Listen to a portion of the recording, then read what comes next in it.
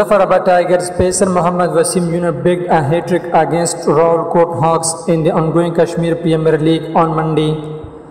Wasim Jr. had a hat-trick in his first over on first 3 balls. This was the second over of the Rawalkot Hawks innings when he hit a hat-trick and got down the morale of Rawalkot team players with back-to-back wickets in second over. Wasim first removed opener Bismillah Khan followed by Kashif Ali and finally completed his hat-trick by sending Umar Amin. Despite Wasim's heroics, Tigers lost the match by 1 run after a trailing finish.